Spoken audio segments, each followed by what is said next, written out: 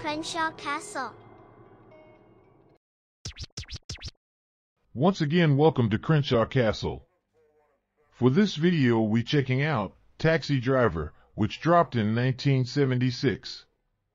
We start out Travis Bickleby, a 26-year-old honorably discharged U.S. Marine and Vietnam War veteran suffering from PTSD and living alone in New York City.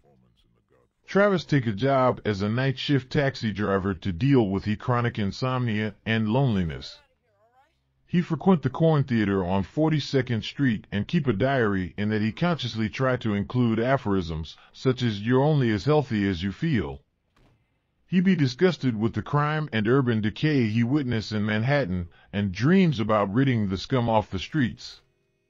Travis become infatuated with Betsy, a campaign volunteer for senator and presidential candidate Charles Palantine.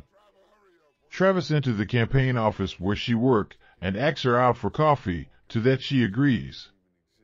Betsy confessed that she feel a special connection to Travis and agree to go on another date with him. During the date, Travis take Betsy to a Corn Theater that repulse her and cause her to leave.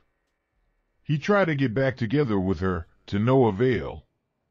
Enraged, he storms into the campaign office where she work and berate her before he be ordered to leave.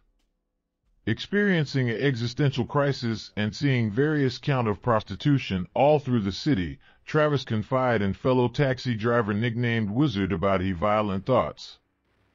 However, Wizard dismissed him and tell him that he will be fine. At this try to find an outlet for his rage, Travis start a program of intense physical training.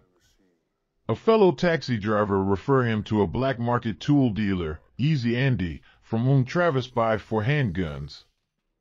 At home, Travis practice drawing his weapons and modify one to let him to hide and quickly deploy it from his sleeve. He also start attending Palantine rallies to steal out their security. One night, Travis zaps and sleeps a man attempting to rob a convenience store, I think. On a trip around the city, Travis regularly encounter Iris, a kid hooker whom he fantasize about saving. Travis solicit her and try to persuade her to stop prostituting herself. Soon after, Travis cut his hair into a mohawk and attend a public rally where he planned to assassinate Palantine. However, anyways, we don't want to spoil the flick. Try to download the HD DVD version of this flick while you sipping on a little bit of that stuff. And we'll see you next time for sure for more Crenshaw Castle. Later. See you next time. Bye.